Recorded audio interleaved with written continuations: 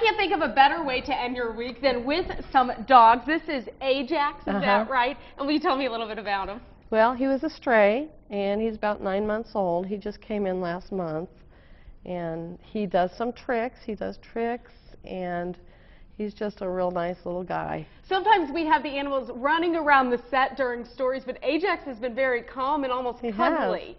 Yep. So very well behaved, and I mean, he obviously he can do tricks. And he's part cattle dog, so he's, you know, for cattle dog, he's being very calm. Yeah. We appreciate that, Ajax. Now, in addition to dogs up for adoption, there are, of course, cats, and there's a cat sale going on. Yes, they're $50 with a $25 deposit they get back after they get the rabies shot.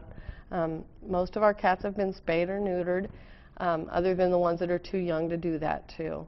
And we're doing the cat sale in honor of our 10th anniversary coming up. Perfect transition, because the 10th anniversary celebration is also coming up on the 20th of this month. And that is at Heartland Pet Connection. Yes, will you tell people a little bit about what there will be there?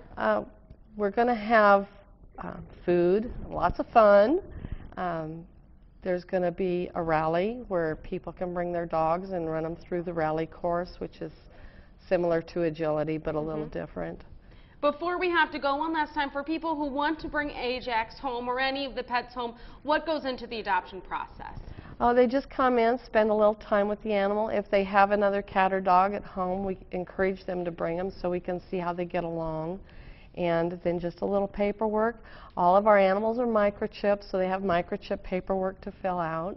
And that's it. Perfect. Yeah. Okay, thank you so much. Thank you. Stay with us. We've got another check of your Storm Tracker 5 forecast. That's next on News 5 at 11:30.